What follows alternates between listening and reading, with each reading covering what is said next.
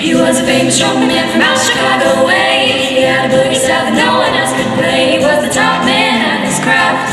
But then his number came up and he was gone with the draft. He's in the army now, a blowing reveille. He's the Boogie Woogie Bugle Boy, company.